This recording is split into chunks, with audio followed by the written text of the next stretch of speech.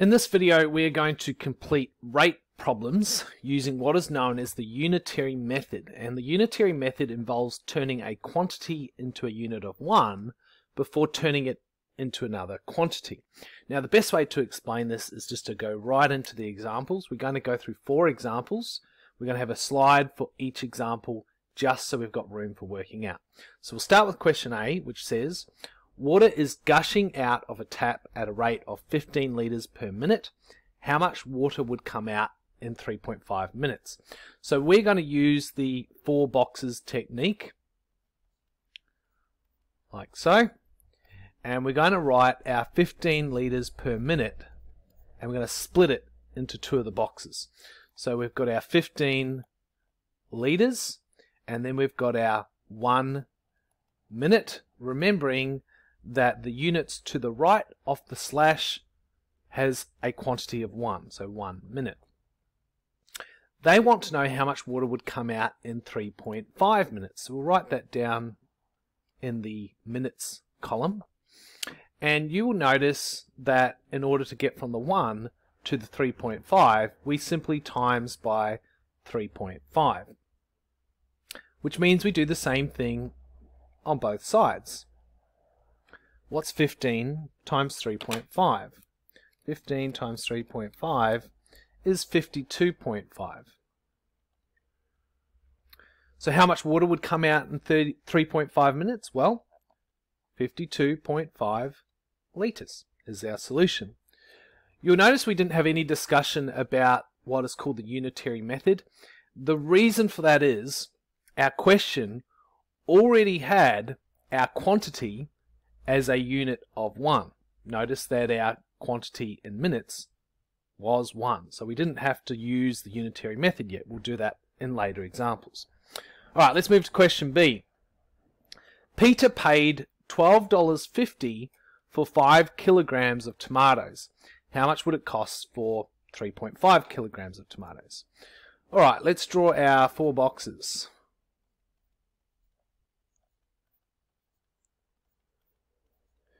And we have $12.50, so 12.50 in dollars for 5 kilograms. Alright, and they want to know how much it would cost for 3.5 kilograms of tomatoes. So here we're going to talk about the unitary method, where we turn a quantity into a unit of 1. And what we're going to do is we're going to convert our 5 kilograms into 1 by dividing it by 5. Which means we need to do the same on the left side. We're going to divide $12.50 by 5. What do we get? 2.5. So 2.5 really means $2.50. So it's $2.50 for 1 kilogram of tomatoes. And when this happens, we're actually going to draw another 2 boxes. So it ends up becoming the 6 boxes technique, but that's all right. And once again, you draw 2 arrows. And we wanted to know the cost for 3.5 kilograms, 3.5 kilograms, which means we times the 1 by 3.5. And we do the same to both sides. What is $2.50 times 3.5? We get $8.75. That's our solution. $8.75 is how much it would cost for 3.5 kilograms of tomatoes.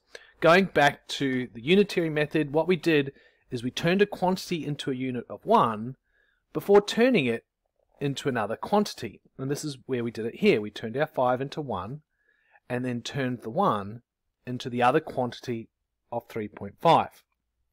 Let's now move on to question C. Jared used 45 litres of petrol and travelled 607.5 kilometres.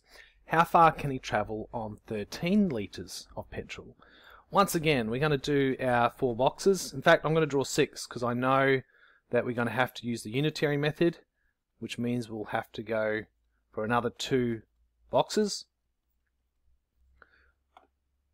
Alright, so 45 litres of petrol and travelled 607.5 kilometres. How far can he travel on 13 litres of petrol? Now for this one, we're actually going to turn the 45 into 1. And the reason we're doing that is the question wants you to find 13 litres. So that means we're going to focus on turning the litres into 1 and then converting the 1 into the 13. Alright, so 45 divide 45 gives us 1, so we must do that on both sides of the equation. So 607.5 divide 45 gives me 13.5, which means on 1 litre I can travel 13.5 kilometres. And then I want to times my 1 by 13. 1 times 13 is 13. Do the same to both sides. 13.5 times 13 gives me 175.5, which means that on 13 litres of petrol I can travel 175.5 kilometres. Alright, let's now move on to question D. Joe's health shop sells protein powder at $6 per 100 grams, or you can buy a 1.25 kilogram container of protein for $50. Which option is the better buy? Why? Alright, so for this one,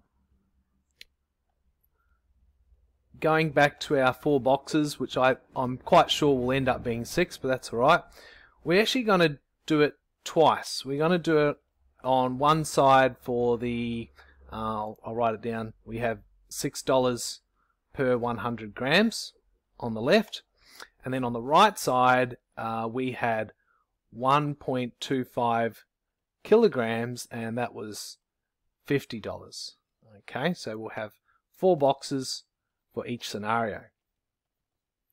Alright, so the first thing I'd like to do is convert my kilograms into grams, because I want the units to be the same. So I want this to be grams. And 1.25 kilograms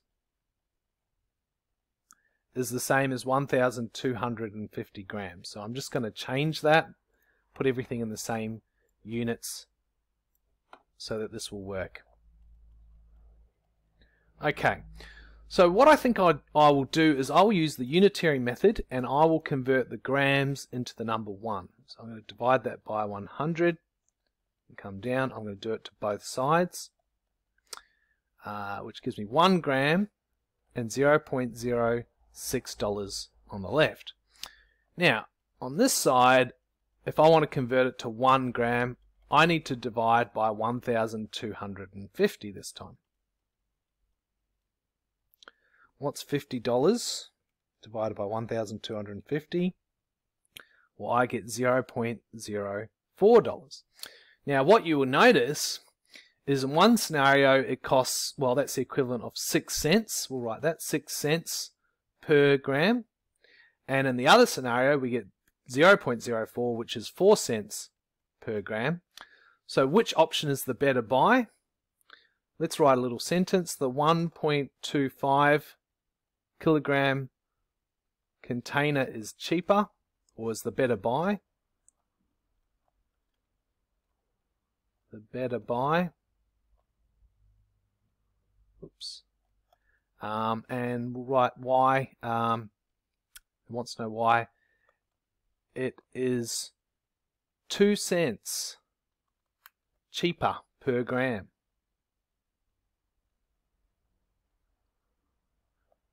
Rather than paying 6 cents per gram, we paid 4 cents per gram, 2 cents cheaper per gram. Anyway, that concludes example 2.